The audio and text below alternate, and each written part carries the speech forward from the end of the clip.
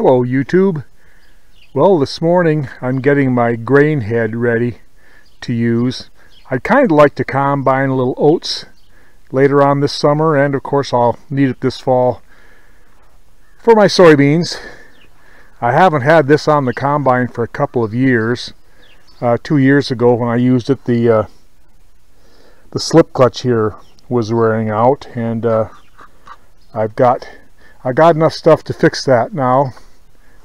Again, thanks to Life Behind a Cow out in Washington State for sending me this piece, which I needed. I don't know if it's going to show up on the video, but this is the old one, and it's worn pretty bad. There's a lot of wear here, and it's worn in these pockets. So with all the wear, there just wasn't enough clearance for the spring to put enough pressure on the slip clutch. So this baby is going on today, and this is, I found this other outside part of the slip clutch is actually a new old stock. I found this on eBay last year or 2 years ago. I don't remember which, but apparently looked like someone on eBay had bought out the remaining stock from a John Deere dealer that had gone out of business, and he had this advertised just as a sprocket, and with the part number. That's how I found it. And I paid about 20 bucks for this. I don't know what they get for, John Deere gets for a new one, but it's, I don't even know if they're available anymore, but I thought it did pretty good on that. These are the old dogs that go in there. I got a couple of new ones here.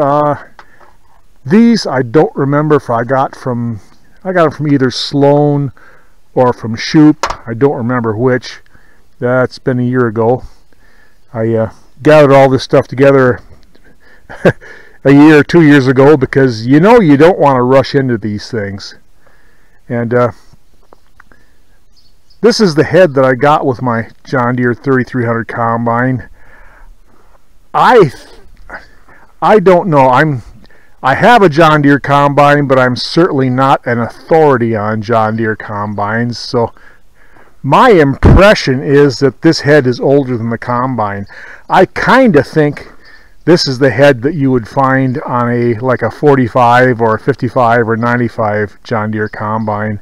The reason I think that is because I've seen pictures and videos of older combines that have heads like this on them with the reel drive on the left side, and I've seen 3300 combines, like Soybean Farmer's Combine, has the reel drive on the right side. So I don't know, I can't find a model number on this. It's got the tag here with the serial number. I don't know if you can see that very good or not, but there's no type on there, just the serial number. So I don't know. Anybody who knows whether this is head is contemporary to my 3300 combine or is earlier, can I'd appreciate it if you'd let me know in the comments. Not that it makes any difference. This is the head that I have. It's the head that I'm using. I think it'll work, but just out of curiosity, I guess. All right, I've got my good used hub on. Now I'm going to apply a little dab of grease to the outside of these to hold them in place while I put the whole thing together. Hopefully that'll work. That on there. Now you stay put, you little bugger. And it is. That's good. Now I'll do the same thing here.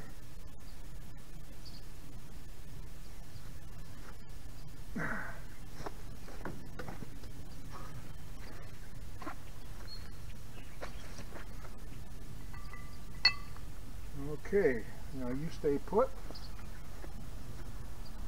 I'll slide this together.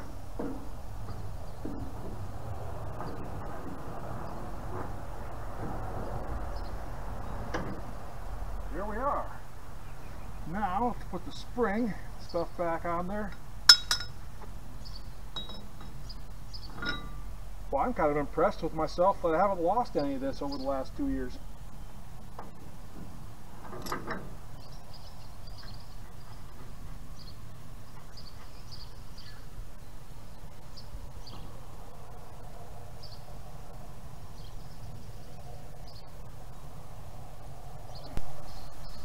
Alright, I think I've got a slip clutch that's going to actually function like it's supposed to again.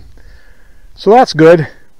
The chain was a little stiff, so I've got that soaking in a bucket of oil, used oil right now. So in the next couple of weeks, I'll get the combine out and pull the corn head off and put this head on. That's not as easy a job as it is on modern combines, but it's not that bad. Maybe I'll throw some video up of it. So anyway, that's probably going to be all for today. So until next time, everyone have a good day.